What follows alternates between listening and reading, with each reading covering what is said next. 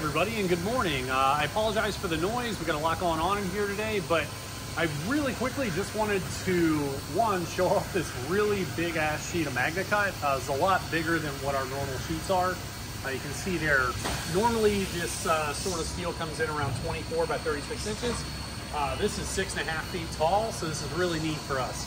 But also, I guess the main thrust of this video, I wanted to share some things just for anybody who might be looking for a water jet, plasma table, anything like that to handle materials like this.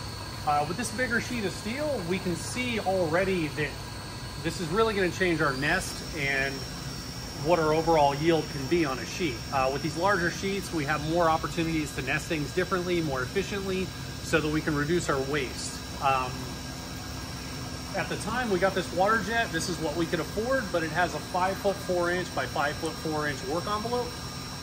With the benefit of hindsight, now that we've been a manufacturing company, I would have gone to a bigger, at least a longer table size on our water jet. So things like this, I think, will drive our next water jet purchase, just so that we can realize more efficiency, longer run times, which again is efficiency, and just get the most out of the technologies and the materials. These are very, very expensive materials, especially now. So if we look at this sheet of MagnaCut here, this is about as efficiently as we could nest things on the GSO 5.1. We looked at tucking the tips in a little bit, but it didn't really net us enough extra material along the side of the sheet to do anything useful. So yeah, this is right about where we're at. This sheet still weighs 10.5 pounds.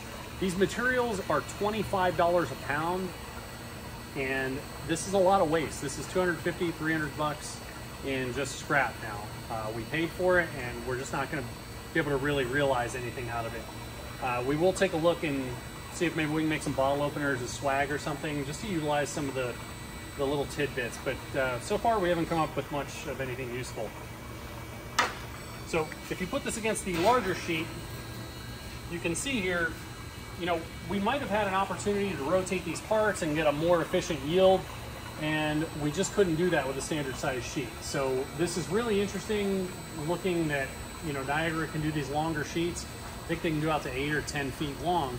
So that's definitely going to drive our next purchase for a water jet, so that we can get those longer run times, more efficient nests, and just have less waste. It's really about reducing waste here in the shop and controlling some of that unnecessary overhead just in being reckless with things. So in summary, if your shop is needing a water jet, a plasma table, laser cutter, whatever, just really think hard about, you know, if you have the space, what can you afford and what might that bring as far as opportunities for work.